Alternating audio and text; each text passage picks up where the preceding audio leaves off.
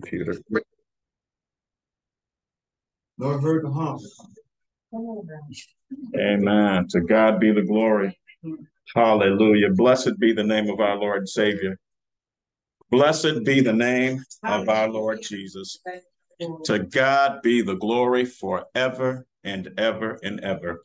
Well, welcome to another one of our Spirit Side Chats. Now, I want to continue chatting with you about being Christ's nature. That is his grace. God and nature continued. Who am I in Christ? His two-edged sword. And as believers and disciples, we must know what this is. Therefore, Father, in the name of Jesus, we come before you, giving you glory and honor. We come before you, magnifying your name, glorifying you, lifting you up because you are just so good.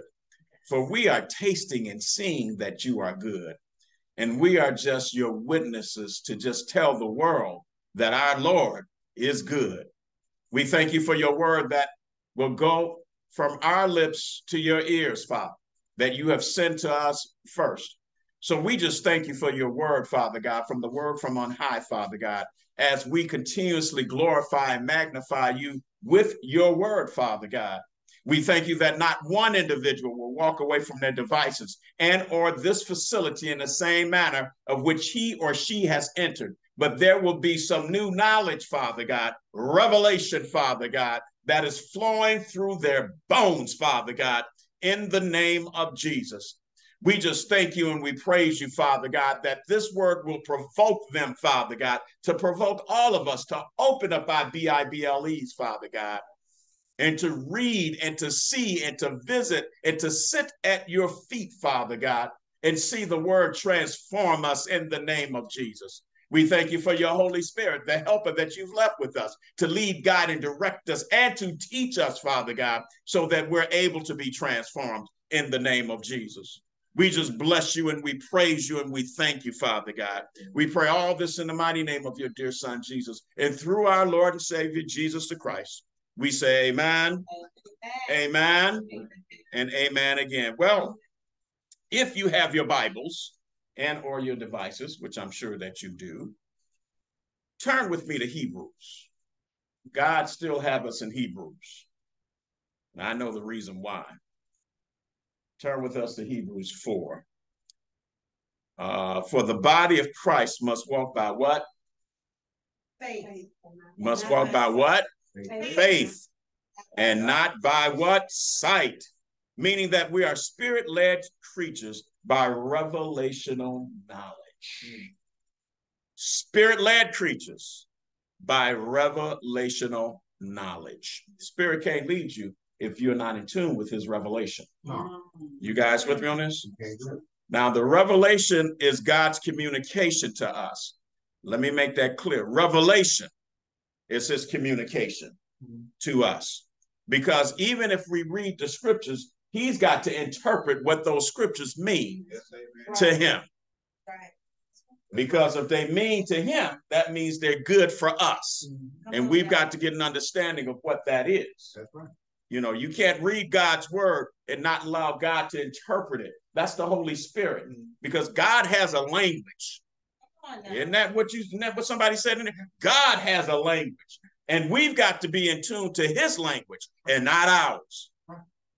So those who are the ears that God wants us to hear with, those are the ears that God wants us to hear with. And that's why they're called spiritual ears. Amen. You have natural ears and you have spiritual ears. This ministry is about spirit, not about natural. Yes. Therefore, let's be led by the Spirit. Amen. You guys turn with me to Hebrews 4, and we're going to start where we left off at, and that's at verse 11. We're not going to be long today, but we're going to be as long as the Holy Spirit will demand us to be. Amen. Starting at verse 11, and I'm going to read down to 13, and I'm reading out of the New King James Version. It says, quote, "Let us therefore be diligent to enter that rest, lest anyone fall according to the same example of disobedience." That's powerful there, right there, y'all. For the word of God is living and powerful and sharper than any two-edged sword, piercing even to the division of soul and spirit and of the joints and marrow, and is a discerner of the thoughts and the intents of the heart. We often repeat that scripture, but it has significant meaning. And there is no creature hidden from his sight, not one, none. But all things are naked and open to the eyes of him whom we must give account.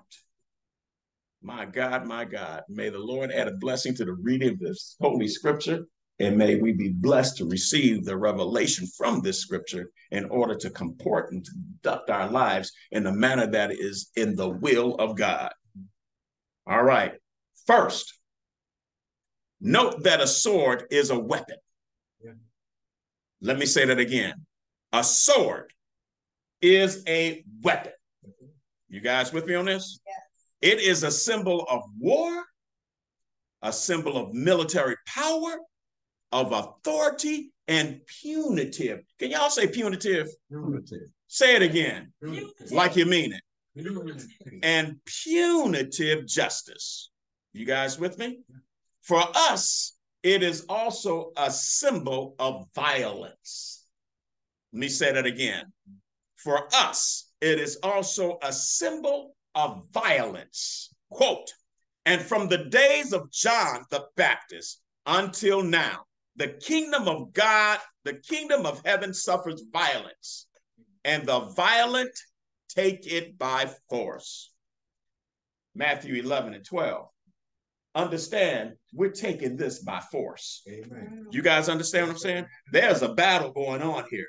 And the only way that we can take it is by force, is by being the weapon that God needs for us in order to take heaven by force. You guys with me on this? Yeah. John the Baptist was not only the forerunner, right? But he was also a prophet. Yeah. Yes. Y'all with me on this? Yes. Meaning that he was also a weapon of God. See, what you got to understand is that prophets are weapons. Seriously, they are weapons. Why? Because they forewarn and they foretell, right? Repent, for the kingdom of God is at hand. Now, for those of you who've been following us on our social media, we're asking folk to repent, for the kingdom of God is soon to come. So that means that he's returning soon and very soon. Quote, for all the prophets and the law, can y'all say the law? The law. Can y'all say the law again? The law. Prophesied until John. Whoa, wait a minute. Are you trying to tell me that the law is a prophet? Yeah. Is that what this word is telling me? That the law prophesies. Well, how does the law prophesy? How does it prophesy? Huh? Because it forewarns you to love God and like him, love your neighbor. It is a warning. It is a parameter of what? Love. You guys with me on this? Look. For all the prophets and the law here is specific as to not a what, but a who. That's the reason why he's mentioned with the prophets. Until John, right? And if you are willing to receive it, see, you got to receive the prophet. You got to receive the warning. You guys with me on this? If you're willing to receive it, he is Elijah who is to come. He who have ears, let him hear. That's Matthew 11, 13 through 15. You guys with me on this? So it takes a special ear to hear this. But let's break it down. This indicates that John is actually the last prophet of the old dispensation. That is of the Old Testament, of the old time. But Christ says that he is Elijah, who was a mighty prophet during a turbulent time. Are y'all catching this? During a turbulent time in Israel's history, who is to come. Y'all with me on this? Yeah. Now, Israel is symbolic of the people of God that are now called the body of Christ. Therefore, make no mistake, we are living in turbulent times. It has not changed. Why? Because time doesn't change. See, people think that time changes all the time. Time doesn't change to God. Time is the same. It is the same yesterday, today, and it will be the same until it is gone. You guys with me on this? So the mighty prophet is to come in the new dispensation. John the Baptist is symbolic of this prophet, or should I say, the spirit of the Baptist, which is a mighty prophet, Elijah, to come, is symbolic of this prophet. Y'all notice I said the spirit of.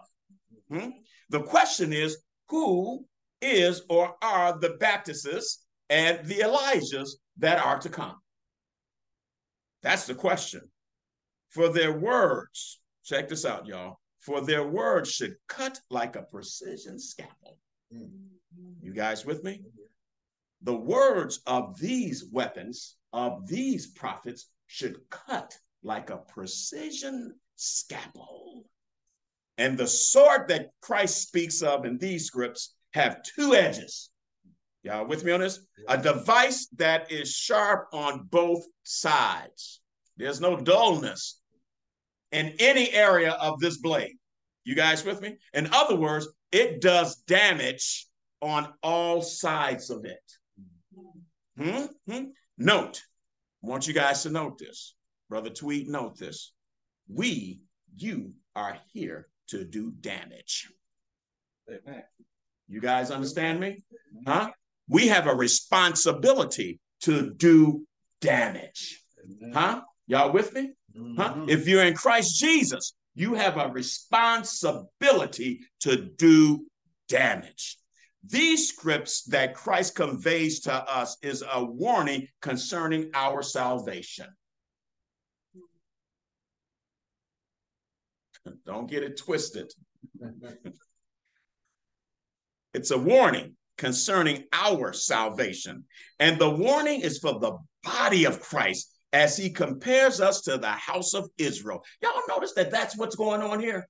Do you notice that in these scripts that we've been chatting about for the last 3 weeks, that there's a comparison here between us and them? You guys notice that? Yeah. There were those in the house of Israel that were labeled as God's children, but in the wilderness lost their status. Oh, Jesus. You guys see that? They were part of the house of Israel, but they lost their status in a turbulent place in the wilderness. You understand that? You want to know how I know? Because not all of them made it to the promised land. God even told us that. Look. Those who believe that they would journey into the promised land never made it due to disobedience. You guys understand me? That's the reason why we got to be the church and not play the church. God is the same today as he was yesterday. He hasn't changed, meaning that we too in the body of Christ can lose our status of salvation. Oh, Jesus. Please hear me, church. Please hear me. Once again, just because we are labeled as the body of Christ does not mean we will automatically become the bride of Christ. That's true. You guys understand this? Yes, Stay with me here. There is a difference, and Christ is warning us of this in these scriptures. Why do you think that there's those like me that are preaching this and teaching this? That's right. Now, I don't know. Maybe I'm the only one, but I don't know. Understand that the body is fractured, even in this age. Oh, can I say that again? Yeah. The body is fractured, Yes, it is. even in this age. See, we think we got it made. And that is the reason why his body was broken for us. Oh, Jesus. Oh, Jesus. Can I tell y'all something? That is, those of us who are truly his body, he separated us from an old debilitating way of thinking to a renewed way of knowledge. See, you got to understand that there are those in the body of Christ that still have a debilitating way of thinking. They think flesh, nothing but flesh. All they want is flesh. satisfy my flesh. Give me what I need so I can go and live a death life after I leave the service. But nothing is deposited into them, no victory. Death still has a sting over them. Understand this, that there are those of us who are truly in the body. He's separated. Now, the separation is symbolic of a lot of things, but this is definitely one of them. Way of thinking, from an old debilitating way of thinking to a renewed way of knowledge. And see, their problem is that in the Old Testament, they had an old debilitating way of thinking.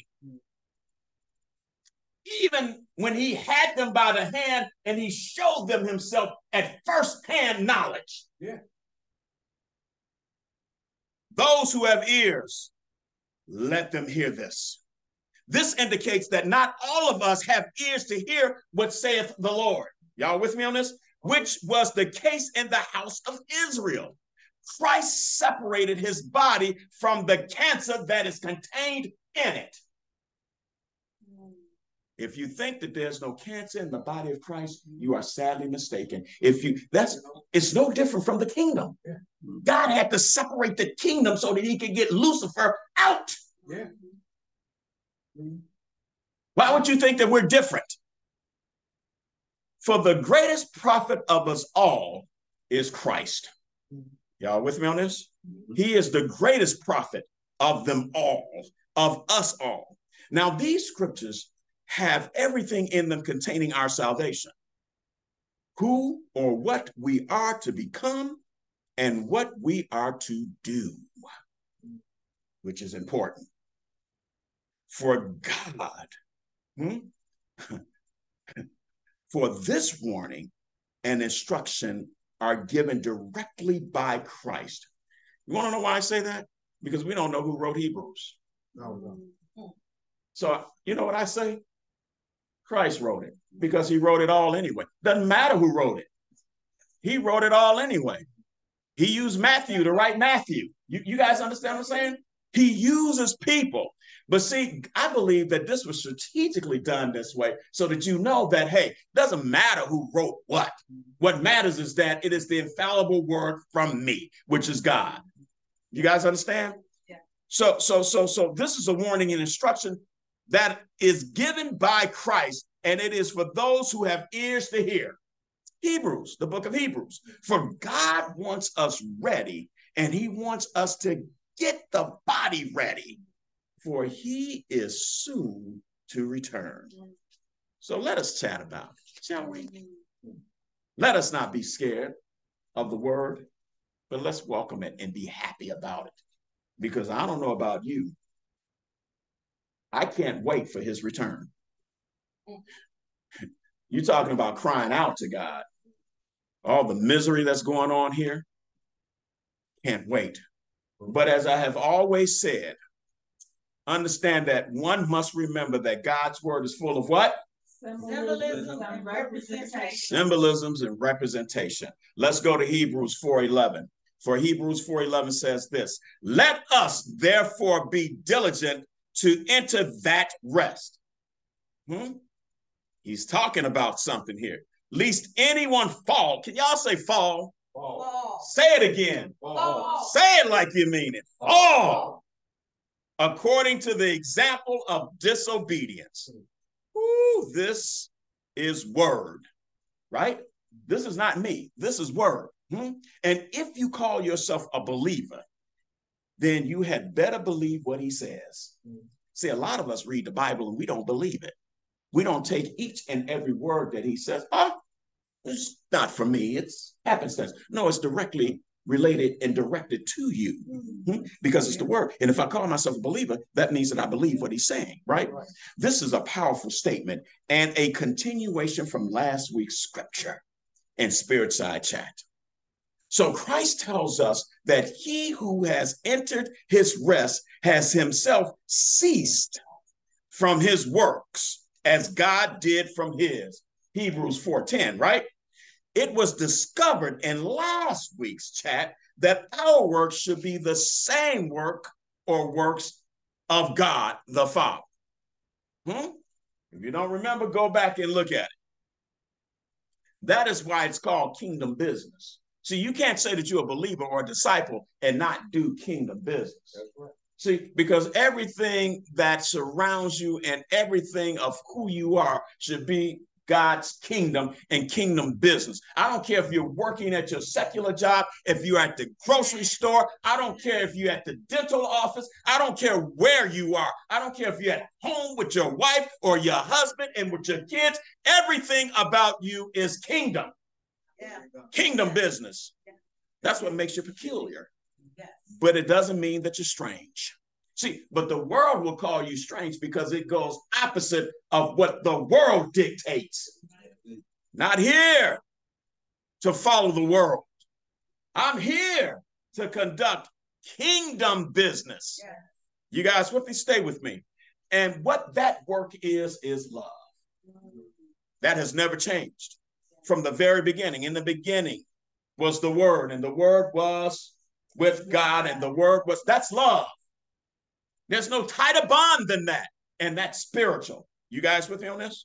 Therefore, we cease from our work by entering into our Sabbath.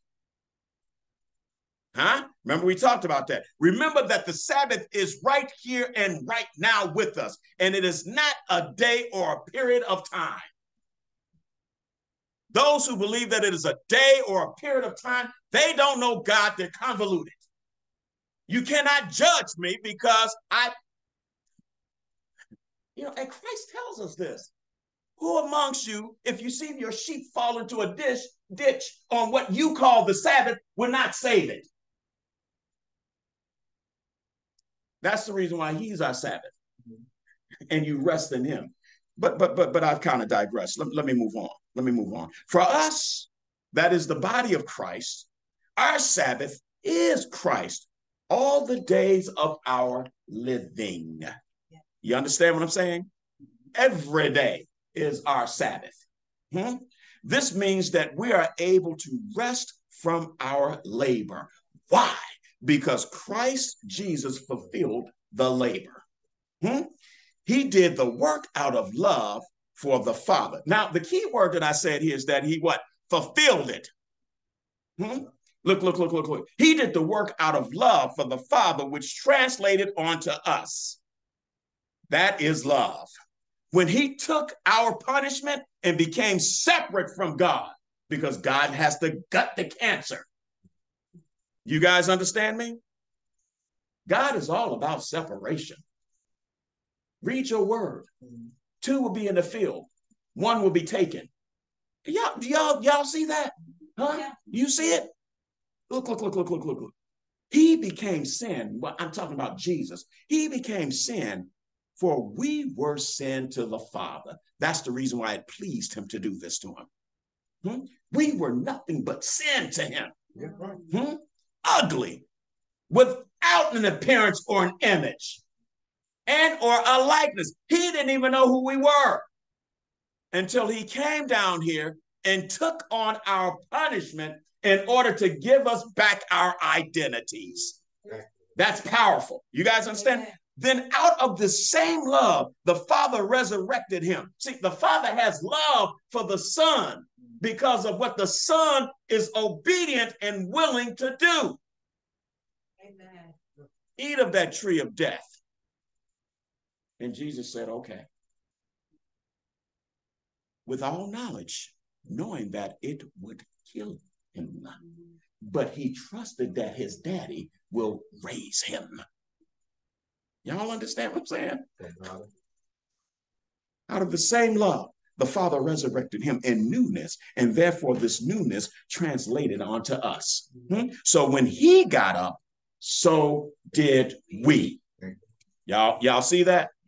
So we should be living resurrected lives. Huh? That's powerful. Huh? And not this natural crap. I need a man. I need a woman. Oh, help me. My man did me wrong. My woman did me wrong. I can't find a job. Oh, help me get a job. All this natural crap, when all you have to do is rest in Jesus, rest in Christ. For there's some reason why things are happening to me and my wife for purpose. even though we see it as being negative. God wants us to get something out of it. So we rest in him and say to God, you'll take care of it. You guys understand that? Stay with me here because that's important. Look. We should be living resurrected lives, meaning that we should now be weapons of God instead of weapons of death. Because some of us in the body are weapons of death.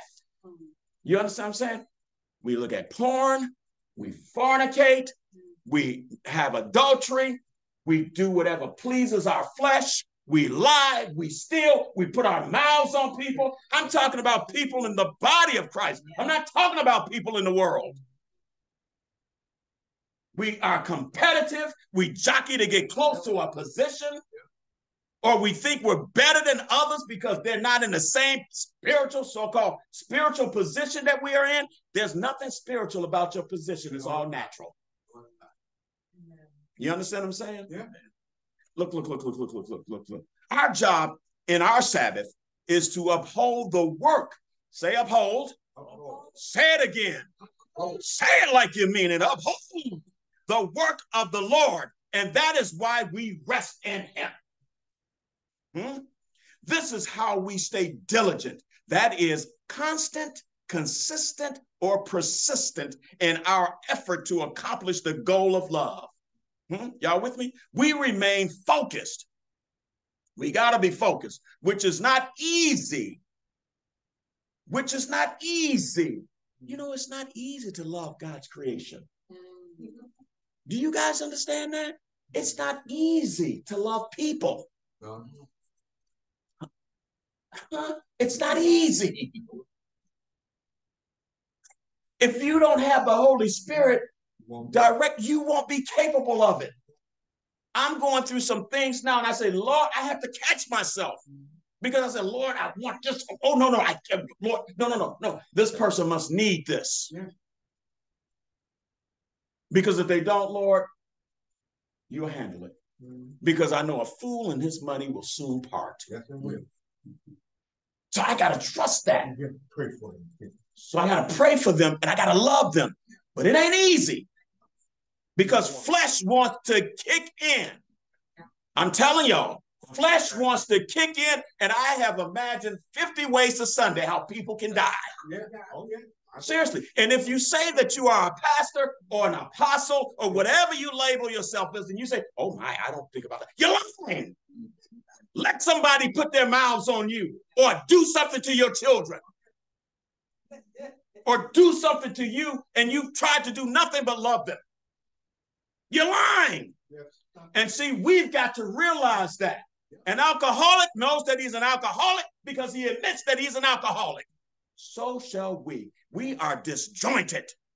And if we allow the nature of flesh to creep in, if we allow the nature of flesh to creep in, then we can become weapons of death. I want you guys to understand that. We have to stay diligent, consistent, constant, and persistent to accomplish the goal of love. I'm going to tell you something else. It ain't easy to love those you live with. Oh, yeah. Huh? Oh, yeah. I'm talking about your relatives. Oh, yeah. I'm talking about sometimes your hubby and your wife.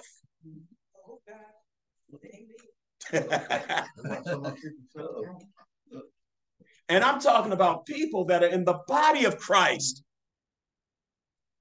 will take a battle axe to their own wives or to their own husbands just to prove their point, which their point is nothing but fleshy anyway.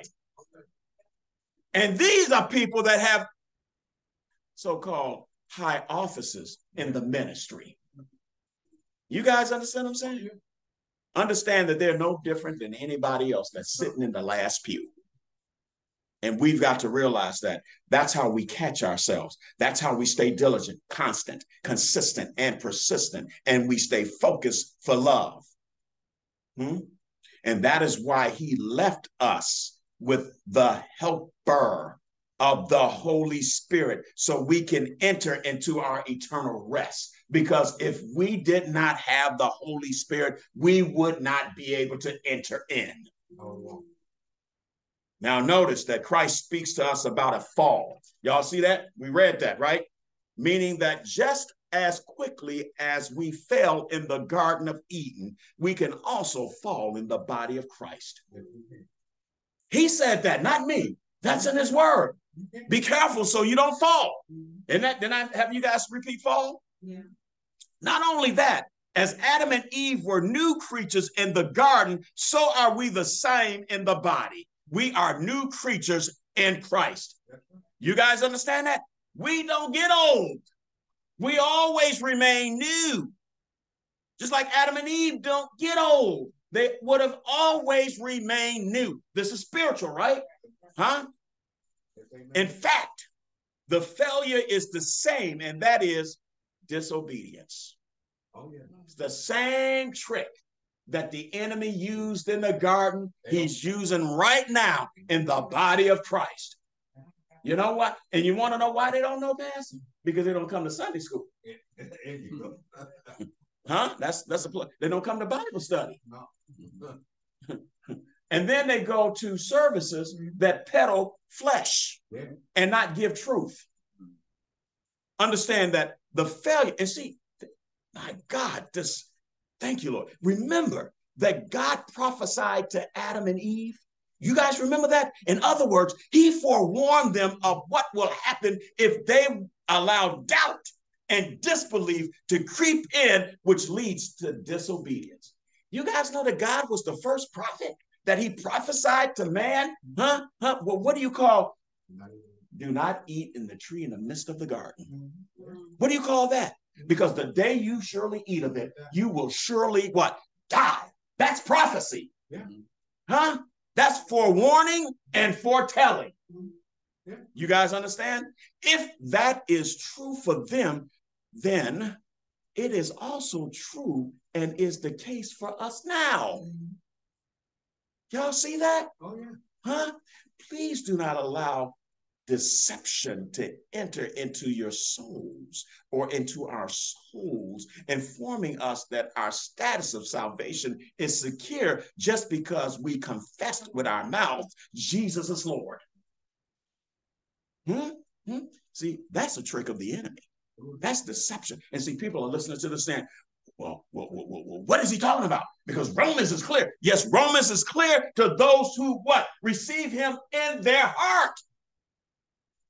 Notice that the enemy used our mouths to destroy us in the garden, and he is using our mouths to eliminate us in the body.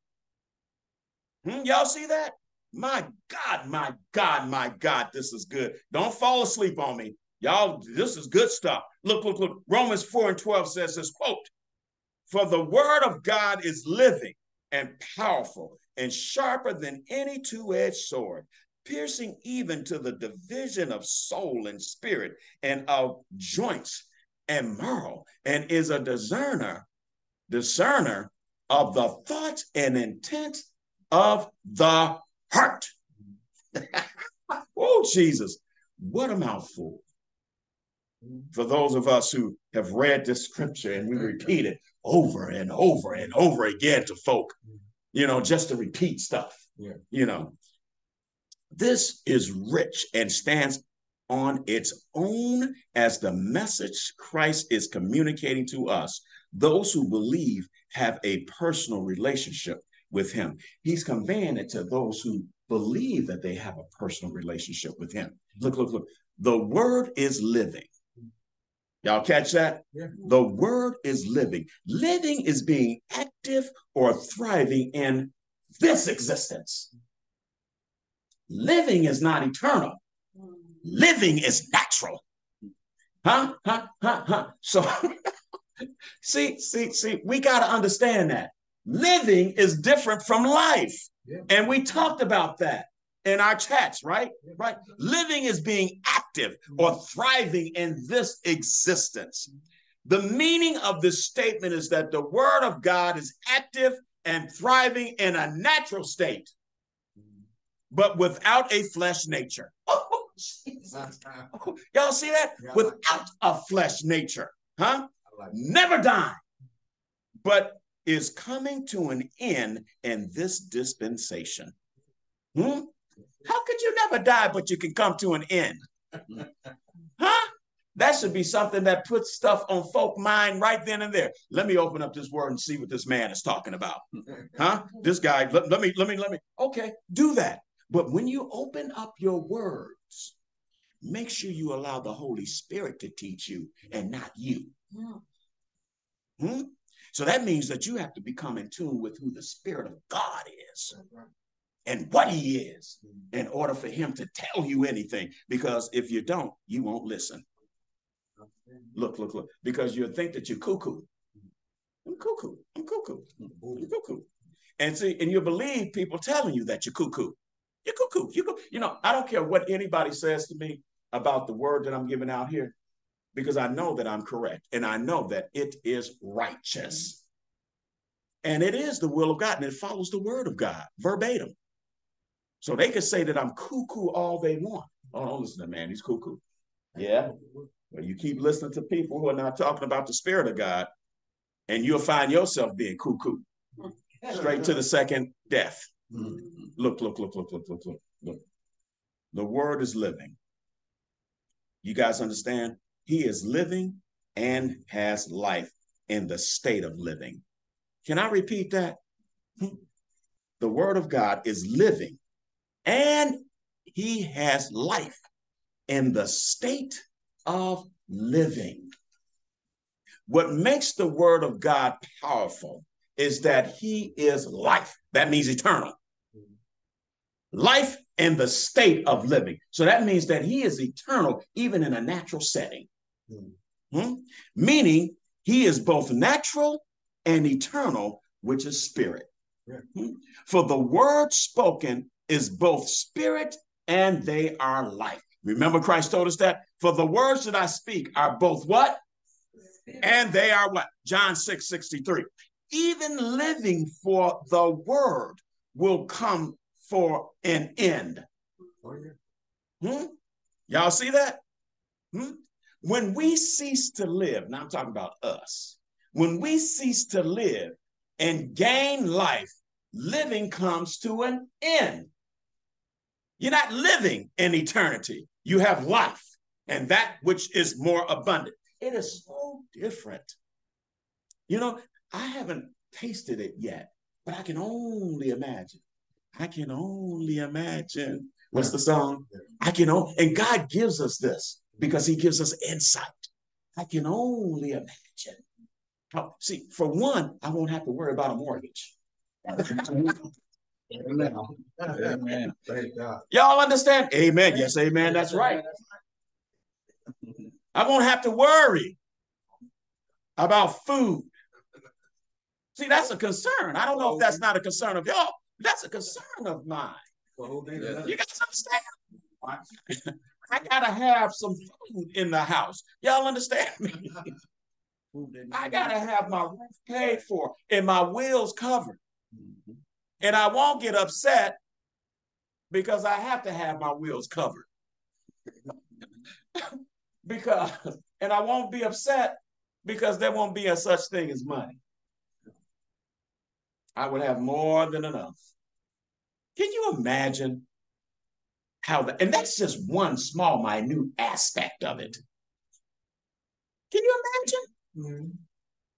You don't have to worry about bodily secretions and all this other type of nonsense that goes, I know it's true, but I have to make it real, that goes on with these corpses that we carry and how foolishly hungry they get for whatever.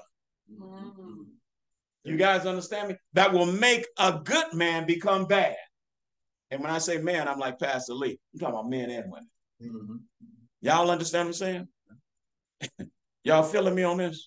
What makes the word of God powerful is that he is life and life in a state of living. So even that will come to an end. Perfect example of this is Christ living in us. And that is why the word lives. Let me say it again. Christ living in us. is the reason why the word lives. Because you don't see Jesus walking around here anointing and you don't see that, right? Because he's in us. That's the reason why he can be everywhere at the same time, all the time. Right. Look. Meaning this. Christ living in us. And that is why the word lives. We are his vessels on the earth and in this world. You guys with this? But know that our living will come to an end. And so will the living word. I said living word. Y'all with me on this? The word will be nothing but life, meaning that, and this is after judgment, meaning that it will be all power and all powerful. And it is and will be eternal only. See, I don't know about y'all. I'm living to live again. Amen. See, I'm living to have life. I don't want to live again. I'm living to have life. Yeah. Y'all with me on this? I don't want to live again. I'm living to have life, eternity with God. And that is the reason why we will enter into his rest and rest in power. Y'all ever hear that? Rest in power, my friend, rest in power. Because if they're in Christ Jesus, then they're resting in power. Miss McSpadden, she's resting in power. Jesus. So the word that is in us and that we have surrendered our lives to is active and is life through us. That's the reason why you're able to lead people to Christ. You're leading them to life. And that's love. Which Christ then conveys to us the power that we have. And this is knowledge well beyond our finite minds, which are our limited souls. You guys with me on this? Which are our limited souls for right now. Please, those of you who have ears, please let us hear. Now check this, because this is important. I want y'all to pay attention to this. This is very important. And this is scripture stuff. And this is knowledgeable stuff. And I don't mean to bore people, but I need for you to get a hold of this because this is important. Check this. Since we are his spoken word and are active in him, full of life, then we are sharper than any two-edged sword. I said what? Sharper. Sharper. You know what I should have named this is who am I in Christ? His weapon. Because his weapon is sharper than any two-edged sword. Look. But I didn't think people would get that. The Holy Spirit put in me two-edged sword. But he did say, son, we should have named this that. Because they will get it after I finish downloading this in you. Look. Piercing even to the division of soul and spirit. He used the division of what? Soul and spirit. Y'all see that? And then he goes a step further in comparison. He goes, and of the joints and marrow. Y'all see that? You see that? What does that have to do with the spirit and the soul? Well, I'm glad you asked me because that's what I asked him. And this is what he told me. See, to convey the significance of this power, he compares the soul and the spirit to joints and marrows of the body, because you'll understand that. Look. In other words, he compares the strength of his power to bones. Or I should say, the strength of his weapon's power to bones. Now, why is that? Because bones are supposed to be the strongest part of the human body. Did I say something? Check it out. Not the muscle, but the bone. But the bone. Yeah. For even the heavy muscle must rest on the what? Bone. Y'all got that? Y'all see that? See, God ain't playing with us. He is very meticulous in what he states to us in his word. But the question still remains, why does he compare this to the bone? However, first, let me take you through this. Let me say this. First, to pierce is to penetrate, not to slice. Let me say that again. This is what he told me. To pierce is to penetrate and not slice. It is easy to slice something, but it is brute strength to penetrate something of this magnitude. Something sliced, in our case, can or will be singed back together. See, he doesn't want anything to go back to the same way that it was. See, if you don't understand that, if you don't believe me, have anybody ever had surgery in here? I've had my appendix out. I got a scar that's right here. See, they sliced me open, took the appendix out, then they stitched me back together so that the flesh would singe back together as in normal. So I don't have any pain. I don't have anything. My flesh is not separated because it hasn't been penetrated. It's singed back together as though nothing has happened. God is not looking for that. You guys understand? That's the difference in piercing and slicing. Something sliced in our case will be singed back together, but something penetrated perhaps can't be. Why do you think people die from penetrations? I couldn't save them. You guys understand? I couldn't save them. Because they were penetrated. You guys, they call that in prison, they call it, what they call it? Shanked. They call it shanking. Huh? Yeah. And that's the same thing that if you in your kitchen and your girlfriend or your boyfriend come behind you, go, you may not be saved. You guys understand? I'm just trying to make a point. I'm trying to get y'all to get this picture, right? It is so to pierce. Check this out. It is to make a hole or to run through it or make a path in it. Y'all see that? See, when you shanking somebody or you piercing them, you know, when you slicing somebody, you're not piercing them. Yeah. You're not, you know, you guys understand? That's the reason why in surgery, they slice you so that you can singe. They don't. Yeah. You guys understand? They don't do that. That's not surgery. You guys see, you see what I'm saying? So look. But in our case, we've got to make a hole. We've got to penetrate. It is to make a hole or to run through it or make it up or make a path in it. It is separation. Therefore, the soul and the spirit are equated to joints and marrow, which is equated to bone. Therefore, bones are symbolic of the spirit, or to be exact, the spirit of Christ. Oh, let me explain that to you. Jesus is the only man that did not come here with a broken spirit. Y'all understand that, right? Jesus is the only creature that did not come here with a broken spirit. We all have come here with a broken spirit. That's the reason why we're born again. Jesus.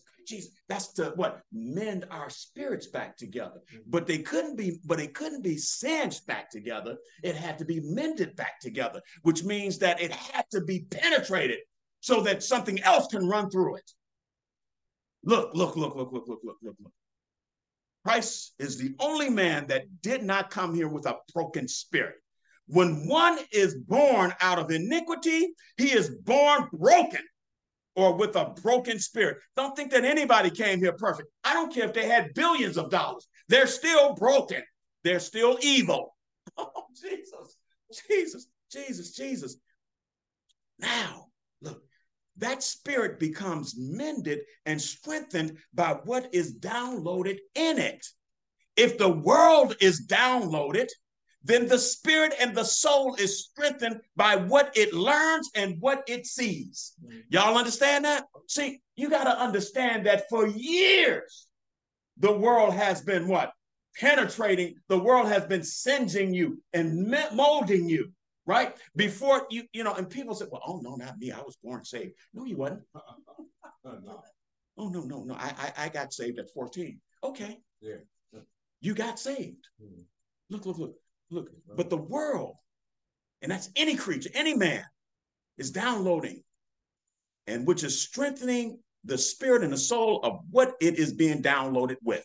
In other words, for us, it is conditioned to the world. You have a condition and a culture of the world. You have a world culture. Talk to some of these kids out here in the street. You know, you ain't got to teach a kid how to be bad. They automatically know that. You have to teach them how to be good. But Jesus came for it to be unconditioned. And the only way that that could happen is if we were to be penetrated or separated for a path that leads to him.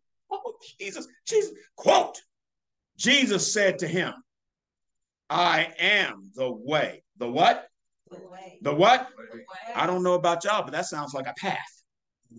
It is. Y'all see that? I am the way. And that path or that way is truth, which leads to what? Life. And the life. No one comes to the who? The Father, except through who? John 14:6. Y'all getting this? It is being born again with a resurrected mind. The reason, look, check this out. The reason why no bones were to be broken with Jesus is because his spirit was never broken. They could not break his spirit, no matter what they did to him. That's the reason why the Father refused to have his bones broken, because the Father knew that his spirit would always be what? With him. Jesus. Y'all understand that? We're talking about the broken bones. Now, you ever wonder why they never, and why God would not allow them to break his bones? Because they're symbolic of his spirit. And Christ did not come in with his broken spirit. No. Look. Psalms 34:20 says this. He guards all his bones. None of them are broken. John 19:36 says, for these things were done so that the scriptures could be what? Fulfilled. Not one of his bones shall be broken. Exodus 12:46. In one house it shall be eaten. You shall not carry any of the flesh outside of the house. Understand that flesh is not supposed to be projected outside of the house of God. Flesh is not supposed to be projected outside of the body of Christ. It has not changed. Nor shall you break one of its bones. He's talking about the slain lamb. Remember, this is Passover stuff. Y'all get it? Y'all get it? Look. Numbers 9:12 says, they shall leave none of it until morning. Talking about the lamb that's symbolic of who? Christ. Nor break one of its bones according to the ordinances of the what? Passover. They shall keep it. Please understand that this with the symbolism of the sacrificial lamb is about the Passover. And our chats are ultimately about the Passover. Get ready and get them ready, for he is soon to return, quicker than you think. See, it's about Passover. Exodus speaks of the first Passover, right? Y'all stay with me. Numbers, the second. See, there's two Passovers that the Bible speaks of. But in the New Testament, the Bible speaks of the third Passover. See, Christ is our Passover, symbolic of the first in Exodus. Symbolic of the first Passover in Exodus is for the Father. Stay with me here. The second in Numbers is symbolic of the slain Son, which is the Son of God. And the third, the Lion of the tribe of Judah that's coming back here, the Holy Spirit. Understand that there is an angel of death and there is an angel of life. Y'all feeling me? There's an angel of death and there is an angel of life. The angel of death is that of the Old Testament, and the angel of life is that of the New Testament. See, you got to rightfully divide the word of truth. You got to understand that's part of rightfully dividing the word. The angel of death takes the angel of death takes, He takes, while the angel of life gives. He gives, he gives, he gives. Therefore, the third Passover will be a takeover. Oh, Jesus, Jesus, Jesus, Jesus, Jesus, as evident in the rapture. Y'all see it? You know, there's a song that says, do not pass me by. Da, da, da, da, da, da, da, da. And God will not pass you by unless you tell him to. See, not everybody will be caught up in the rapture. I'm talking about in the body. And maybe perhaps that's what they mean by that song. I'm so rotten, I'm so bad, please don't pass me by. You guys with me on this? Because God don't pass anybody by unless they tell him to. He's the perfect gentleman. So if I'm not doing what I'm supposed to do as being truly having Christ as my Lord, then guess what? You may not get caught up, but you still have another opportunity. Right? Isn't that what the word says? Yeah. Huh? Because see, the rapture is not his coming back. The rapture is his takeover of us. Oh, yeah. But look, I digressed. John 19:33 says, quote, but when they came to Jesus and saw that he was already what? Dead. They did not break his legs. He's the only one that they didn't break. No. They didn't have to. Therefore, if we are in Christ Jesus and Christ dwells on the inside of us, then we are that powerful and sharper than any two-edged sword that pierces the spirits of men. All of us are spiritual then surgeons.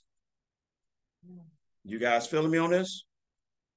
Now, being such, we have the power to discern the thoughts and the intents of the heart of men. Let me say that again. Being so, I'm about done. We have the power to discern the thoughts and the intent of the heart of man. And as a believer, we must know that the thoughts and the intent of the heart of man has not changed. Outside the body or inside the body, it has not changed. Why? Because man is in the body. You guys understand? Daddy God informed us of our intent of the heart. Precepts upon precepts. Quote, then the Lord saw that the wickedness of man was great in the earth, and that every what? Intent of the thoughts of his heart was only evil continuously. Genesis 6:5. That hasn't changed. Look. The futility of man, that hasn't changed and hasn't changed even with Christ manifesting himself in the flesh. We still in the body have horrible intents. Meaning, even Christ having changed the heart of man. Oh, Jesus. That is the reason why our hearts must be stayed on him through his spirit. And understand that I am my brother's keeper. You feel me on this? So if my brother's a KKK, I said my brother, not my brother. Who's supposed to be my brother? You know, they're supposed to be in the body of Christ, right? Yeah. Hate. If he goes astray, so do I. And that's the reason why we're to deliver this message. Repent. Yeah. For the kingdom of God will soon be at hand. Look. Hebrews 4:13 says, and I'm done. Quote, and there is no creature hidden from his sight, but all things are naked and open to his eyes, to the eyes of him to whom we must give what? An account. That means you got to tell your story, baby. The good, the bad, and the ugly. Oh, yeah. Huh? And see, I kind of have a feel, and it probably won't go like this when I get up there. I'm going to tell them about the ugly first, the bad first. I did this. I'm so sorry, God. I asked for your repentance. Because he already knows.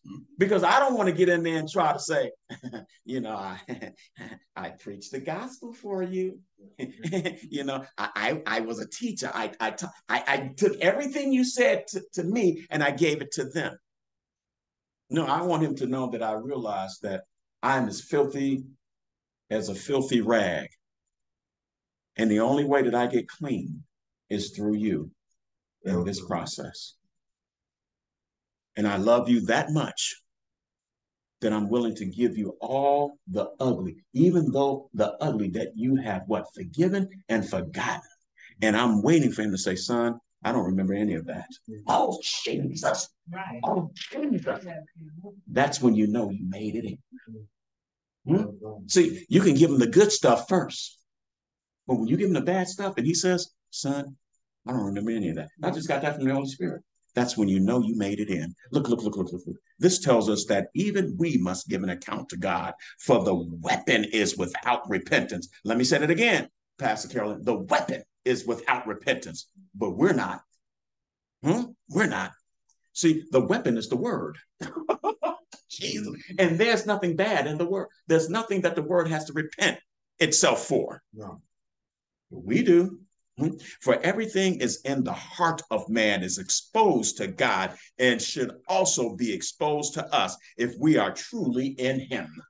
See, we already know. See, whenever I go out and speak to anybody in the body or outside the body, I know that the intent of the heart is to be evil continuously. I already know that. When you speak to me, when I speak to you, when you speak to me, you should know his intent is to be evil continuously. So therefore, I've got to let him know, listen, you better repent, because there's something that you said, there's something that you've done, there's something that you've seen. You need to repent, because God is coming when you least expect him to be here. Look. Understand that without him, we have no covering and are subject to be taken by the second death instead of being taken over by life. Therefore, let us renew our minds, that is our souls, on a daily basis, and be transformed, that we may prove, that we may do what? Prove what is good and acceptable and the perfect will of God. Let him use us as his weapon to change the culture of this world. Who am I in Christ? His two-edged sword. God be the glory. To God be the glory. For those of you who desire to be the weapon of God, then become part of the good news. And that is, God is born, Christ is born, Christ has died, Christ has risen, and Christ will return again. Then make this declaration with me by repeating this prayer after me. I want you to say, God, I know that I am a sinner, and I ask for your forgiveness. I believe that Jesus Christ is your son. I believe that he died for my sins, and that you raised him to life. I trust him as my Savior, and I will follow him as Lord from this day forward. Guide my life and help me to do your will. I pray this in the name of Jesus. For those of you who are in the body of Christ and may have backslidden, repeat this prayer of repentance after me that was taken out of Hosea. I want you to say, take away all, God, take away all iniquity. Receive me graciously. For I will offer sacrifices of my lips. The enemy shall not save me. I will not ride on horses. And let me just say this, so that because some may be confused as to what that means. This is a prayer taken out of Hosea. I want you to understand that when Christ returns as King of Kings and Lord of Lords, we're going to be right with him riding on horses. See, you don't ride on a horse with an enemy, with the enemy. You only ride on a horse with the good shepherd. See, Christ provides transportation. Thank you, Lord. The enemy doesn't. He wants you to foot it.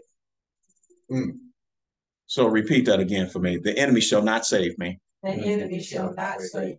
I will not ride on horses, I will not ride on horses. nor will I say any more Nor will I say to the works of my hands, you are our gods. It's not about you. It's all about him. Don't get it twisted and think that you're doing all of this. For in you, the fatherless finds mercy. the fatherless finds mercy. Grant me mercy, Father, Grant me mercy, Father, that I may return to you in that repentance. I may return to you. Now, if you just made those two prayers, know that the angels of God are rejoicing. Jesus has his arms stretched out wide to receive you. And I have another brother and sister that have entered into the kingdom of God, the body of Christ, or I have another brother and sister that has returned. To God be the glory for what he is doing in this place. Amen. Amen. Amen. Father, in the name of Jesus, we come before you, giving you glory and honor, magnifying you, glorifying you, lifting you up, and thanking you, Father God, for another wonderful Spirit Side Chat, Father God. Thank you for revelation, Father God, and clarity in the name of Jesus. We just bless your name and we praise you, Father God, and we thank you for truth, Father God, going forth in your name. We bless you. We bless your Holy Spirit, and we bless the helper and the keeper of our souls. We bless the transformer, Father God, that will transform us back into the image and likeness of your dear son, Jesus. And we just count it all joy to be part of this number, part of the number that will be used as your weapon to pierce the hearts of man, to even perhaps plant a seed, Father God, and to let them know that you are soon to return.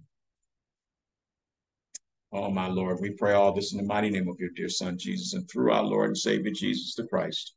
We say amen, amen, and amen again. To God be the glory. I believe that I just taught myself happy. To God be the glory. I'm trying to see if, in fact, didn't I hit record on this? You got it? Because I can't see where it says to stop recording. This is hidden. So, is there anybody that did not understand what this chat was about today? Any questions anybody have on what was stated today during this spirit?